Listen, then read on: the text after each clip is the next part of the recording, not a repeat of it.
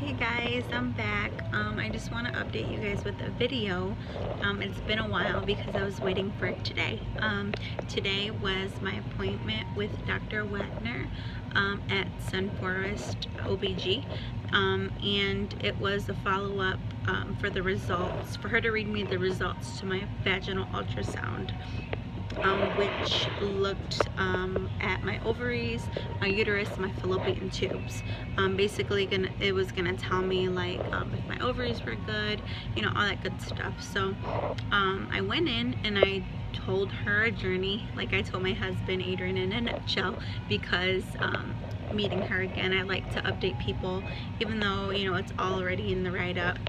I like to build relationships with people, and I like to talk to them and, you know, just let them see where we are as far as our journey in trying to conceive, you know, his end, how it took a while for him to get the surgery for the vascular veins. Varicose, that's what they're called, varicose veins. That's what he had, which was a blockage for him that caused low sperm count. So anyways, I told all that to her, and she assured me that a third of the problem in couples trying to conceive can be the man, a third time it can be the woman, and a third of the time it can be both.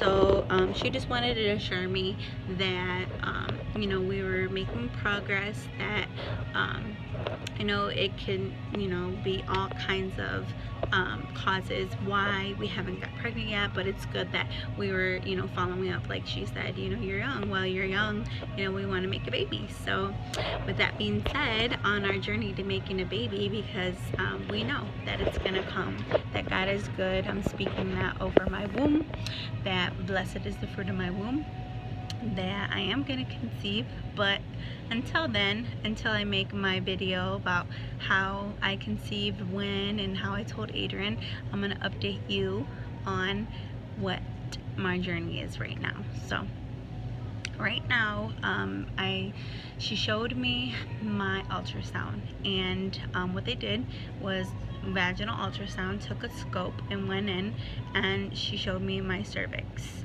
and my uterus, and she said all that looked normal, looked good. She said my uterus, she asked me what day I was on my cycle when I got this done, and I remembered it was day 12. She said that it was thickening up good for implantation. So all that looked normal.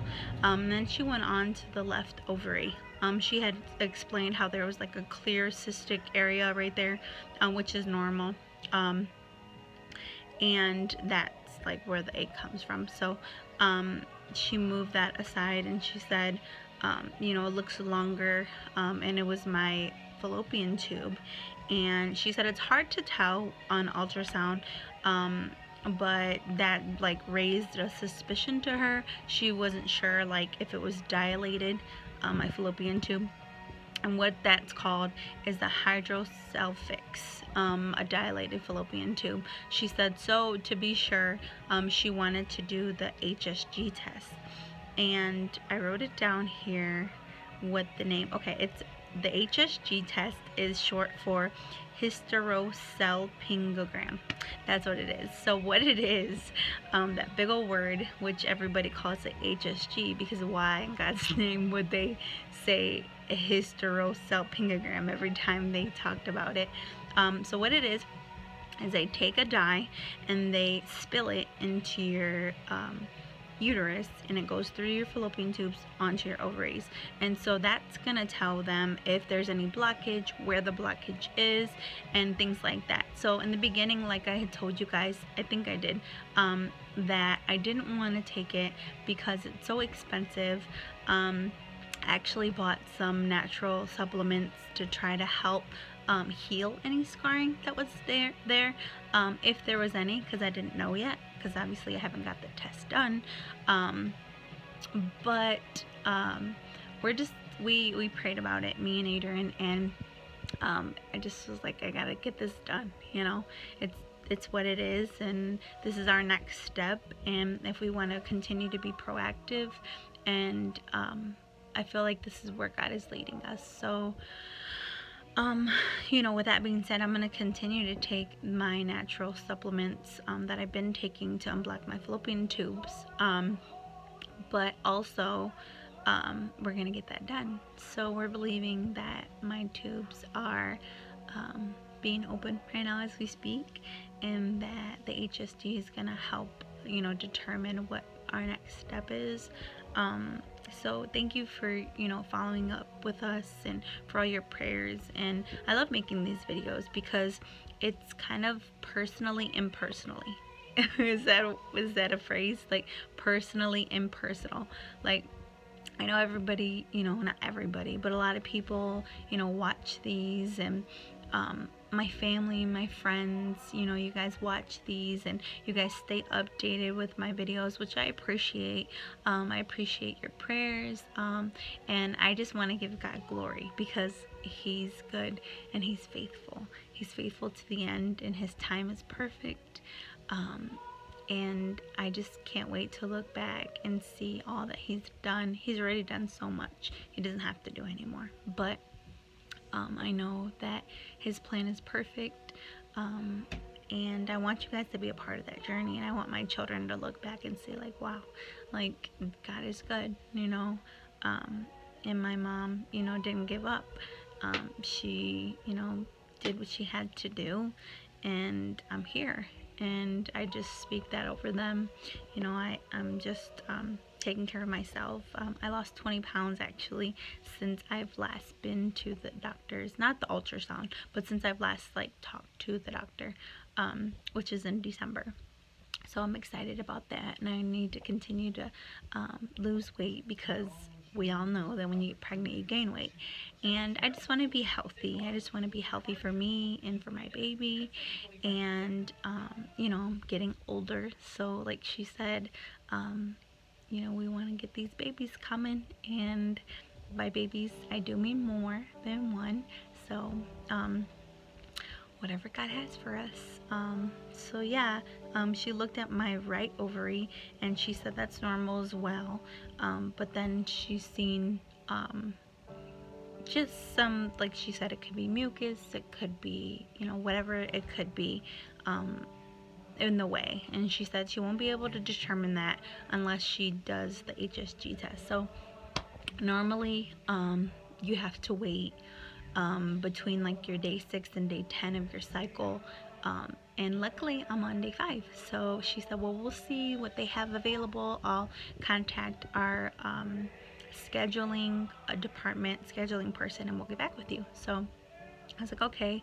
Got some numbers from the office before I left, and she's like, let's make a baby, like I said.